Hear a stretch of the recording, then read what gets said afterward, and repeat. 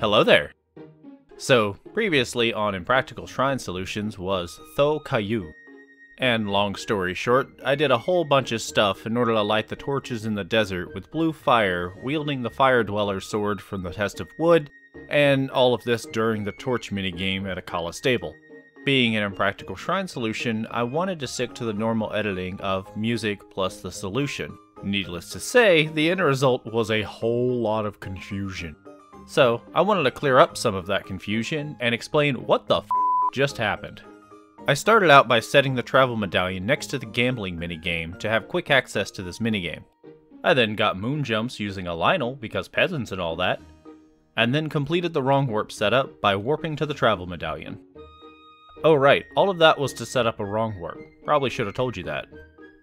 During this torch minigame, you have a total of 3 minutes to bring blue fire and light this torch, which is not nearly enough time to go to the Test of Wood, go to the desert, and get back here.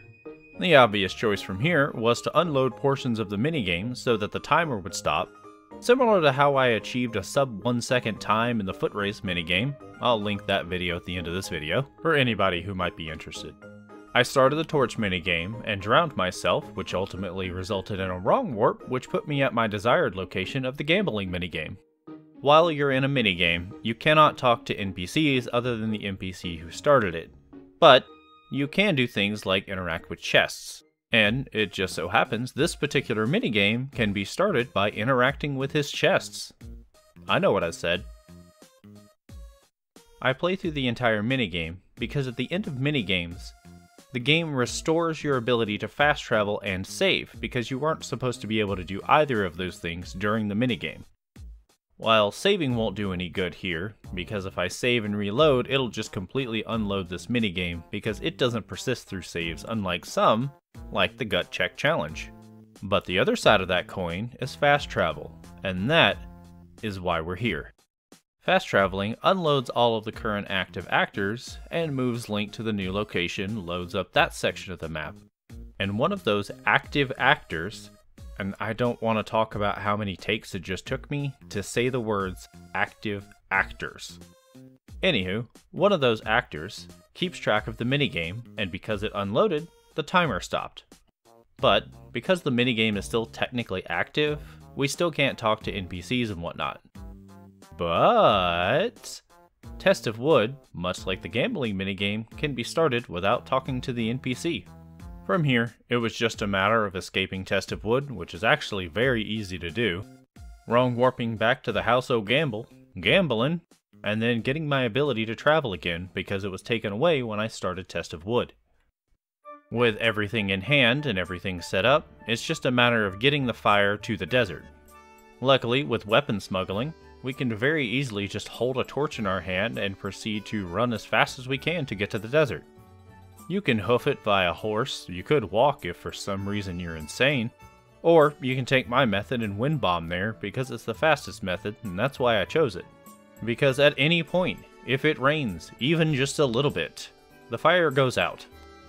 Now I did only show the successful attempt in the video, but it did take quite a few attempts to make it all the way to the desert without being interrupted by a little bit of rain.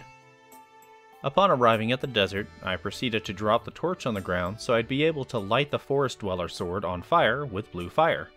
Once all the torches are lit, the shrine appears, but we can't actually enter the shrine. Remember earlier when I said we can't talk to NPCs?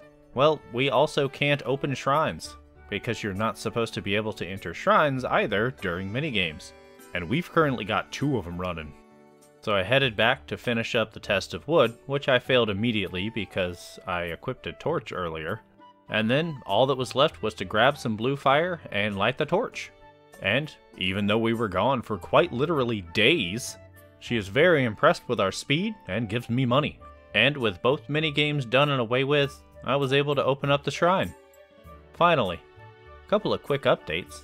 So as for the Impractical Shrine Solutions, I'm almost done recording all of the puzzles, meaning all that are left are blessing shrines. And, fun fact, as you've seen, those are ridiculous. So, they're only gonna get weirder from here. Also, an update on the Q&A shrine or the Twin Memory shrines, that is still ongoing. I have completed the shrines themselves and they are recorded. It took about, About 10 hours to brute force 2 puzzles that have around 3,125 possibilities each? I'd say I made good time. The current plan for those 2 shrines is they will be shrine numbers 60 and 61, or 67 and 68.